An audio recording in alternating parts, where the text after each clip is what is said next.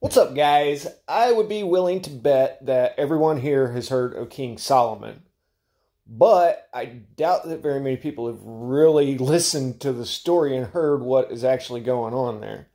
Some of this stuff is mentioned briefly in the Bible, but all of the information I'm about to present is from outside sources from the Bible. It's in the Quran.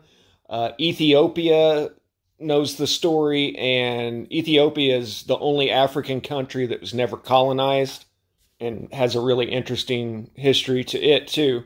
And King Solomon is even talked about in Tibetan history. Now, we're talking thousands of miles away. This is a big deal back in the day, you know? But it was really hard to forget something like a king and his entire court flew into their mountains way over here. Now, we call it a magic carpet, but they had to have some way of describing it in a way that everybody understood. And they said carpet, but some of the accounts say that it's made of wood. Some of them do say it was literally a carpet and it was made with a type of clay that was what they describe as magnetic. You know, it could be anti-gravity clay. But they say King Solomon and his entire court, which is probably thousands of people, flew into Tibet. So is this a story of magic, which we'll talk about in a minute, or is it ancient technology? And if you're new around here, I'm not necessarily talking extraterrestrial. I'm talking previous civilizations. The ancients to us had their stories of their ancients. So on top of that, King Solomon could communicate with animals. One example is when him and his court would be flying, he would have flocks of birds fly overhead to block out the sun so they'd be in the shade. I don't know what they did about the poop, but that's how the story goes. But yeah, he could communicate with animals, and that would be an incredible tool to have if you think about it. He also had what they call a Shamir, and some legends say that it was a worm, and some say that it was a stone that could cut through other stone. It would eat through it, and they even kind of mention, in a way, no tool marks. And it gets even more interesting when they say it has to be stored in a lead box to not harm anyone. And also, when you read about the Ark, it could definitely be construed as a radioactive substance. He also had a magic ring that gave him control over demons, or jinn. I'm going to call them jinn just because I think everybody's kind of got their preconceived notion with the other one. And Islam in the Quran has a different tradition about the jinn, to where they were actually the creation before mankind. And the head jinn, Iblis, felt superior to Adam, who was made of clay, because the jinn was made of a smokeless fire, and it was speciesist. He said, no, I'm better than him, I won't bow down. And here's the deal, is all of the real ancient magic that you have heard of is the use of jinn. From what I understand of things, I don't see any records of anybody that just had these magical powers.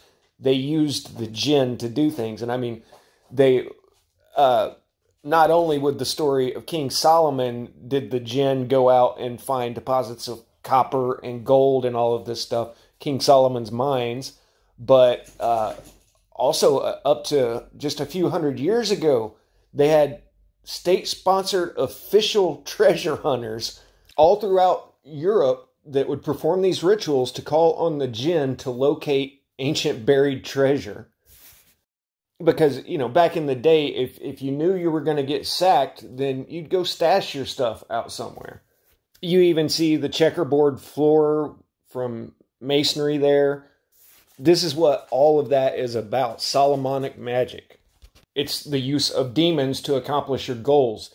Even the first temple to God was built by demons.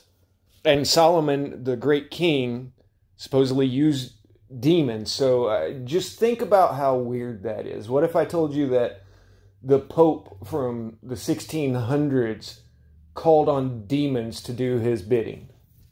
So the short list on Solomon is that he had a flying carpet, he could talk to animals, he had a worm that could eat through stone, which, by the way, he told an eagle to go pick it up for him. He had something or someone that was a metal detector that could tell him where precious metals were.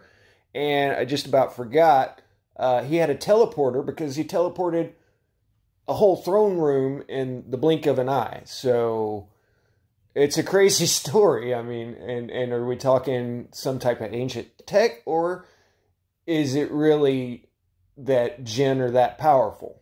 And that may sound a little ridiculous in our sophisticated technological world, but why do all of these higher-ups do these weird ritual things that we keep seeing? Ridicule is a powerful tool to get someone to not talk about something.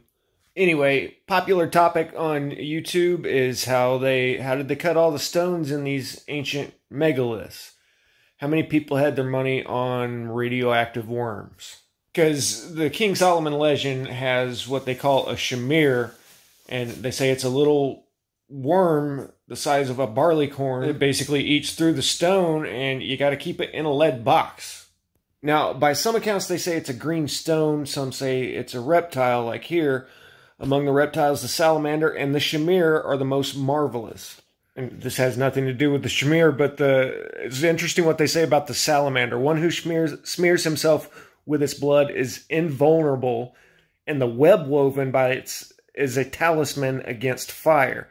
The people who lived at the deluge boasted that were a fire flood to come, they would protect themselves with the blood of the salamander. So we're talking about a little lizard thing here, right? Anyway, the Shamir was made at twilight on the sixth day of creation together with other extraordinary things. It is about as large as a barley corn, and it possesses the remarkable property of cutting the hardest of diamonds. So this thing is tiny. A barley corn is like a grain of wheat for us Americans. For this reason, it was used for the stones in the breastplate worn by the high priest. First, the names of the 12 tribes were traced with ink on the stones and be set into the breastplate. Then the Shamir was passed over the lines, and they thus were graven. The wonderful circumstance was that the friction wore no particles from the stones. What they're describing there is pretty cool. They're putting some material on the stone that this Shamir won't eat through, and they say they pass it over it, and it doesn't knock any material off. It's like it's just dissolving the stone. But you know, in the world of physics, nothing just disappears, so there's something going on. The Shamir was also used for hewing into shape the stones from which the temple was built, because the law prohibited iron tools to be used for the work in the temple. The Shamir may not be put in any iron vessel for safekeeping, nor in any metal vessel, because it would burst such a receptacle asunder. It is kept wrapped in a woolen cloth, and this in turn is placed in a lead basket filled with barley bran. They used barley for everything back in the day. It's the original packing peanuts, evidently. But yeah, wrapped up and in a lead box specifically, otherwise it will burst such a receptacle asunder. The Shamir was guarded in paradise until Solomon needed it. He sent the eagle thither to fetch the worm. With the destruction of the temple, the Shamir vanished. So are they talking Garden of Eden paradise? Isn't that supposed to still be a physical place with a burning sword that turns every direction? Might be wrong about that. I've also heard it said that the Shamir lost its potency after the destruction of the first temple. And there's some other strange items like the Urim and Thummim, which were these stones that were put in the breastplate of the chief. And they were somehow able to divine the will of God. Also, if you look at the Ark, or the whole story of Exodus for that matter, you might think that you're dealing with some kind of atomic energy weapon, plutonium. Some have speculated it was a technological weapon. And when Moses asked God to show himself to him, he said, no, you'll die because of my glory. That's the word they use. My glory is too much for you. So he has him hide behind a rock. as he passes by, because that's all a human would be able to stand.